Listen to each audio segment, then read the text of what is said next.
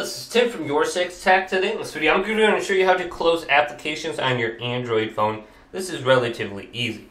So I have YouTube opened up right here and I want to go ahead and close this. So I'm going to go back to the home screen here and there is this little button right here that I can press. And then all I have to do is swipe up to close the application. Now another thing I can do is locate the app and then just hold down on it. So let's go to YouTube and then go to the app info right here on the bottom. Select this and it will bring you to the app setting page where I can force stop the application and that will close it down completely. Otherwise I can scroll on down from the top and I can go to settings and then just go to applications under here. So let's locate apps. Then I can go to all apps, then locate the application that you had open. So let's say I had the Brave browser open. I can go to it and force stop it right here.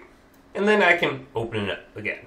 So it's very easy to open and close those apps. Now if you do not have the bottom buttons right here to return home or go back, you can go to settings and then you want to go to gestures and this will be called system navigation 3-button navigation. So just look for this in the settings. If you can't find it under the gestures menu, it should show up somewhere. Just turn that on and you will have the bottom buttons. So hopefully this video did indeed help you out. If it did, leave it a big thumbs up and subscribe to my channel down below for more tech up videos coming up next on YourSixTech.